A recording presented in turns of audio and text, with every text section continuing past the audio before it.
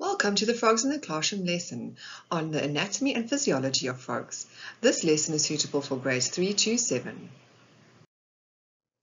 This presentation can be used in conjunction with the Frogs in the Classroom lesson plan, and there are worksheets available to conduct learner assessments.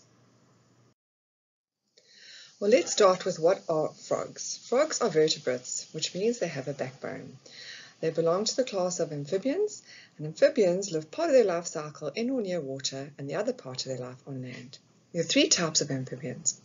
We get frogs and toads, salamanders, and caecilians. The body of a frog can be divided into the head, a short neck, and the trunk.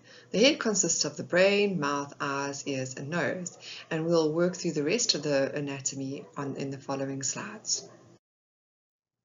Perhaps the most interesting thing about frogs is their permeable skin. With their permeable skin, they're able to absorb and drink water, and then also they're able to breathe with their skin. Although they have lungs, they also absorb most of their oxygen through their skin. They shed their skin once a week, and they also secrete toxins. These toxins help them to fight bacterial or mold infections, but the toxins are so good, people also harvest these toxins to create medicines.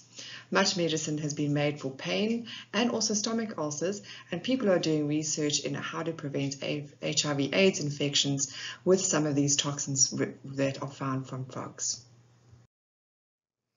The skin contains chromatophores. These are cells that contain or produce pigments to display certain colors for protection.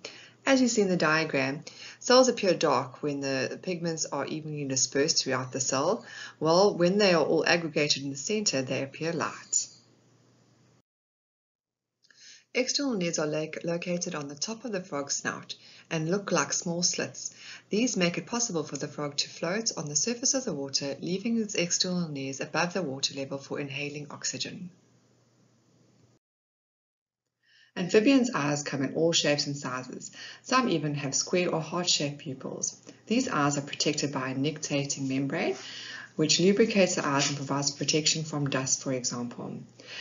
The nictitating membrane also is semi-transparent and covers the eye completely, helping the frog to see underwater and hide from predators. This helps camouflage the eye as well, so that they won't be detected by predators. A frog's tympanic membrane is the circular patch of skin directly behind its eye that we commonly call its eardrum.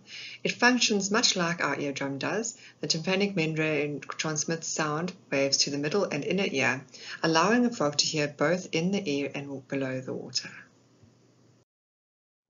A frog's long and muscular legs are its key to success. They use these for jumping and swimming, which will ensure that they can get away from predators as well as catch their prey. And if you can believe it, some frogs can jump up to 20 times their own body length in one single leap. Frogs' bones also form new rings every year when the frog is hibernating, just like trees do, and scientists can count these rings to discover the age of the frog. Webbed feet assist frogs in swimming, and frogs who have them are able to swim faster. They create more of a surface area, allowing the frogs to apply more force against the surrounding water. The trunk of a frog forms walls for a single body cavity known as the colon. The colon holds the frog's internal organs, and these internal organs will be discussed in the following slides. The esophagus connects the throat to the stomach and is the highway for food and liquid to the stomach. The stomach secretes acids and enzymes to digest the food. The intestines absorb most of the nutrients from the food and water. The rectum stores feces from food waste. The cloaca is where feces and urine are eliminated. The kidney filters blood, removes waste, and controls the body fluids. The lungs absorb oxygen from the air into the system. The heart pumps blood through the system. A frog's life cycle starts with eggs. A frog can lay as many as 4,000 eggs at a time. These eggs grow into fish-like larvae called tadpoles. The tadpoles grow larger as they feed on algae and bits of plant material in the water, and as it begins to metamorphosize, the tadpole grows hind limbs. After both pairs of limbs are complete and the animal has exchanged its gills for lungs, the froglet crawls onto land. The frog then reabsorbs the rest of its tail and continues to grow. until it reaches the adult body size. Let's see how much you've learned. Take this quick quiz. How many types of amphibians are there? Are frogs vertebrates or invertebrates? What is the tympanic membrane?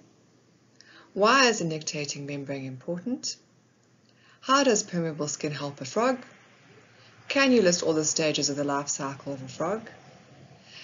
You can also take the online quiz by clicking on the link below, and you can complete the quiz online.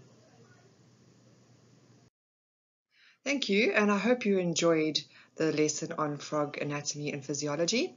Please go to our next lesson on frog habitats.